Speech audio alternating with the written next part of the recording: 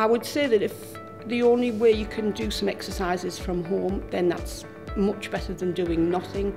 Even if you're just sitting in your chair, move your arms and legs, and you get fitter the more you do.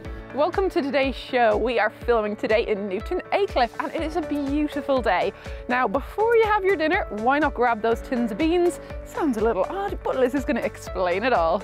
Welcome everybody. Today we've got some exercises that are going to work our upper body. So I've got a set of dumbbells, Helen's got some cans, everyday items that you can take from your kitchen, and Susan's going to be doing the exercise without the resistance to start with.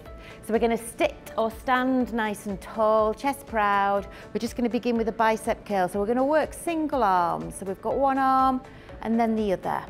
We're keeping the elbows close to the body and just bringing that weight up to one shoulder and then up to the other side.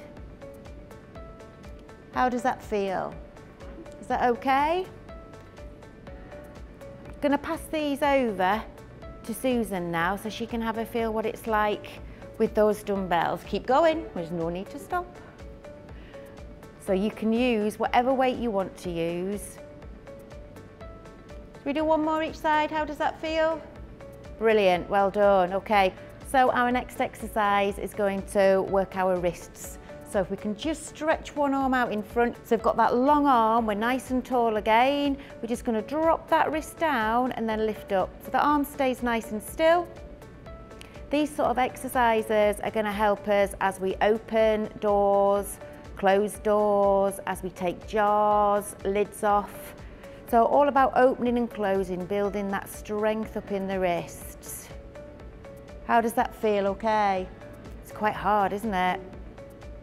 And then we're going to bring that into the centre and turn the wrist over. All right, now we're going to do the same thing. We're going to drop that wrist down. This is quite hard, you feel it down that arm, and then lift back up. So again, with or without the weights, you choose. Do a few with, and then do a few without if you need. Stop when you need to stop. One more. And now we're just going to change to the other side. Do you want to have a go with your weight this time? Brilliant, okay.